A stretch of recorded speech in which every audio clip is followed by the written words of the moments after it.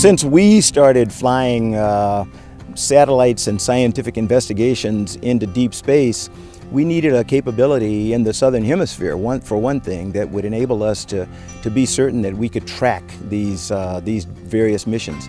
Just as we're going to see over the next 20 years, most of our missions going to deep space are going to be best viewed from the southern hemisphere. So once again, CSIRO and the communications complex here at Canberra will play a key role.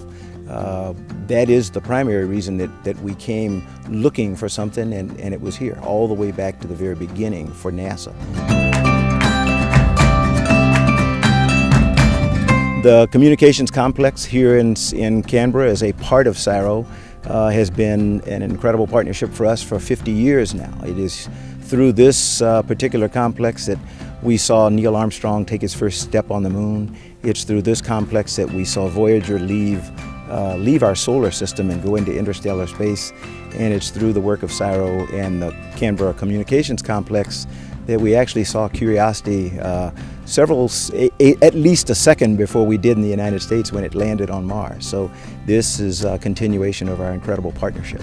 NASA is about exploring, and we have learned through our own 50-plus year history that we don't do anything alone. So everything that we do is going to be done with international partners. When it comes to communication, this is here and Spain are our principal international partners. And being here in Canberra, where that partnership started 50 years ago, is one of the reasons that we're here to celebrate the 50th anniversary. I'm asked frequently, how do we get young Australian boys and girls to be excited about becoming a part of the exploration community? I think that is the key role that CSIRO has played and will have to play even more in the future. There are very few people who actually get an opportunity to go fly. There are thousands, literally thousands of people who support us when we do that, and many of them are right here in Australia.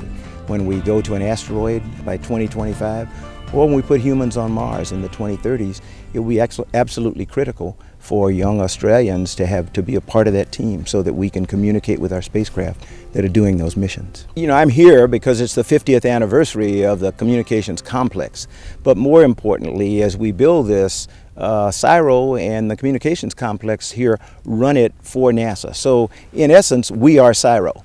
It's an incredible partnership, an invaluable partnership that has existed for years, and we hope will exist for decades to come.